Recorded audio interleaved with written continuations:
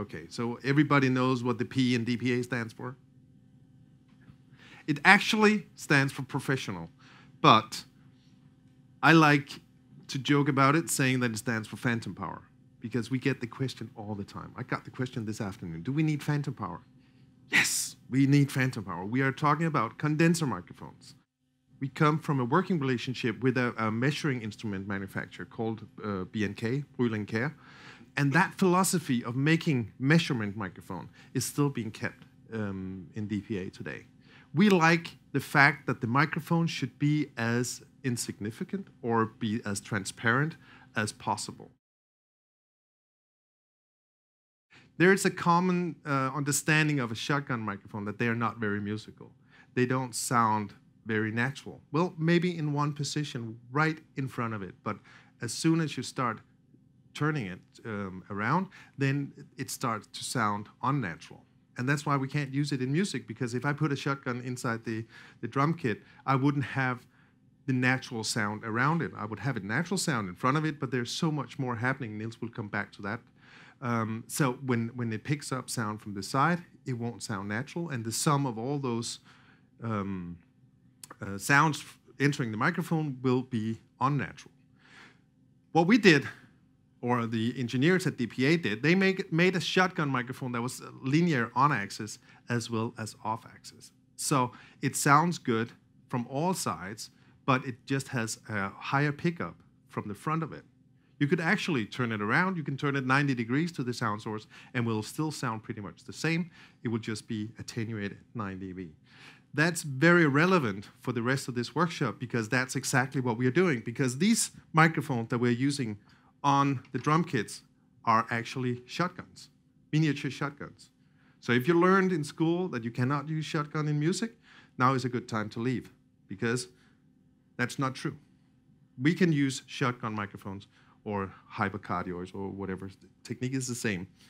We will use it, we will change the sound by twisting the microphone and moving it closer to the sound source and further away from the sound source. Because close miking, however you want to, no matter how you want to put it, close miking acoustic instrument or instruments in general is a compromise.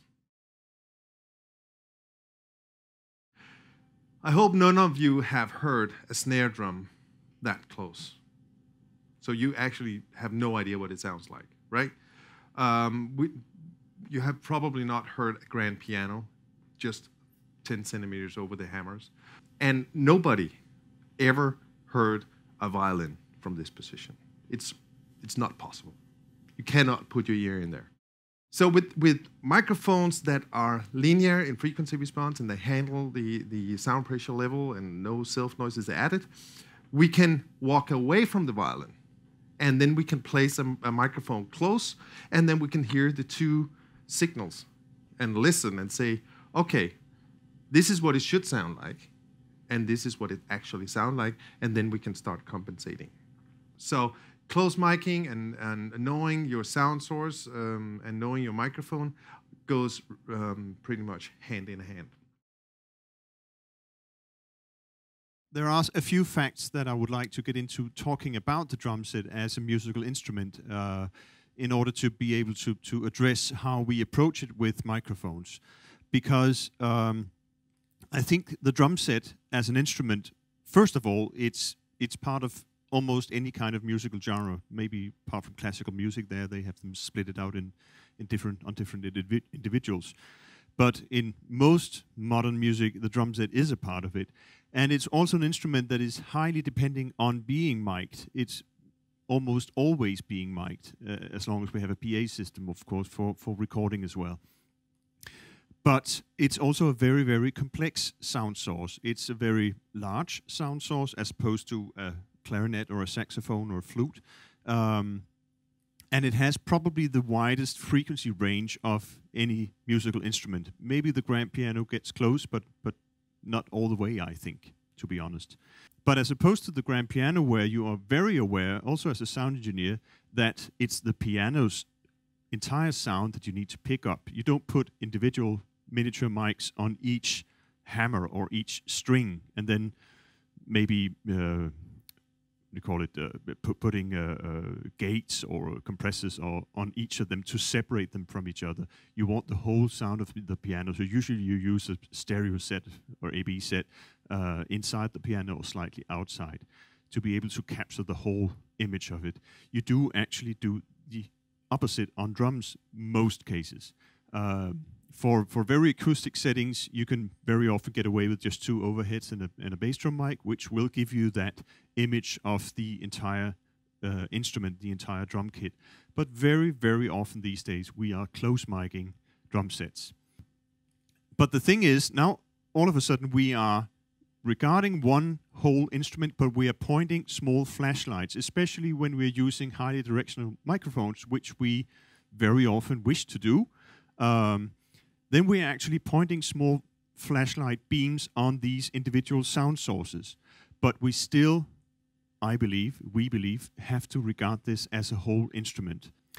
The reason why I'm getting into this is because even though we are zooming in on the individual drums, it's a big challenge that the spill you have, the off-axis sound that you get into your microphone, is not naturally sounding. As you can see here, we have a snare drum mic pointing at the snare drum, but actually very, very close to that microphone is the hi-hat. So obviously, even though it's directional, we're going to have a lot of hi-hat in that snare drum mic. And as Bo described, making directional microphones, making them sound nice off-axis is really, really difficult, which is why we never used shotgun mics in the past, where their off-axis response was rubbish.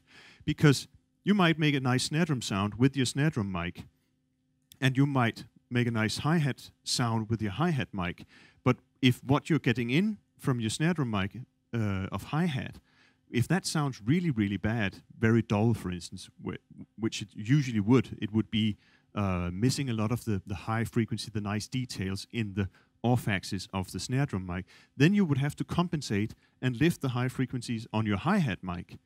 And that hi-hat mic would pick up a lot of crash cymbal, which actually might be too much high frequencies, because now you actually raise that on your EQ.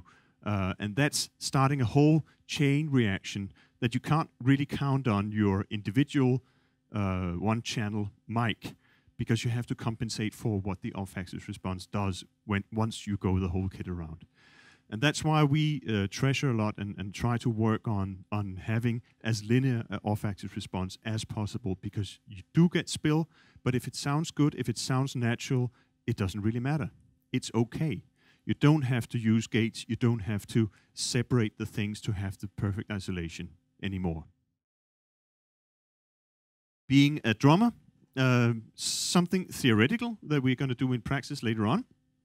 The cymbals, of course, have a wide variety of sounds. If you listen to this, or even better with a stick,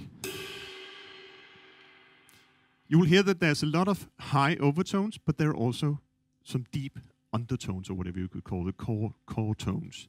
And of course, we want to reproduce the entire sound of the entire cymbal. But the tones are generated from different parts of the cymbal. So if I start here in the middle, moving out, you can hear how it changes its timbre, that you have all the nice high overtones in here by the bell, and as you move along on the edge, to the edge of the cymbal, you get more and more lower tones. That means, again, that you have to be very careful how you point to a cymbal like this, and how close you are, of course. The same thing, just in the opposite direction, goes for a snare drum, or for a drum, because it's mounted in the outer ring, where the cymbal is mounted in the middle. So here you have the lower tones in the middle of the drum, and as you move to the edge, you have the overtones. So again, if you point your mic very roughly down to the edge of the drum, you're most likely going to have a lot of overtones and not too much core tone. So you should be aiming at some kind of average of the drum head. But we'll do that in practice later on. So what I did here, we do under miking today. It's definitely not my favorite placement for cymbals, but we do it today to talk about, again, off-axis response and proximity.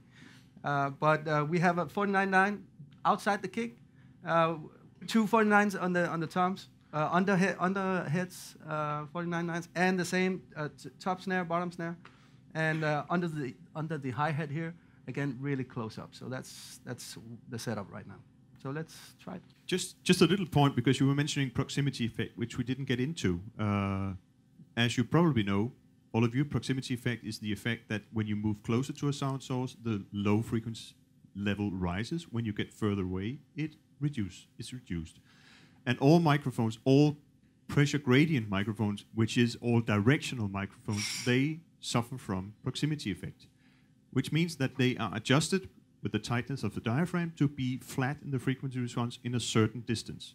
These mics are flat in 20 centimeters, which means that in this distance, they are pretty much flat. If I want to add more low end, I can move them closer, like this. Or I could do, as we were talking about before, the low frequency information is actually in the middle of the drum head. So I could also move further up and closer to the middle of the drum head. That's two ways of doing acoustic EQ, which is one of the key words of what we're talking about today. Microphone placement as your EQ.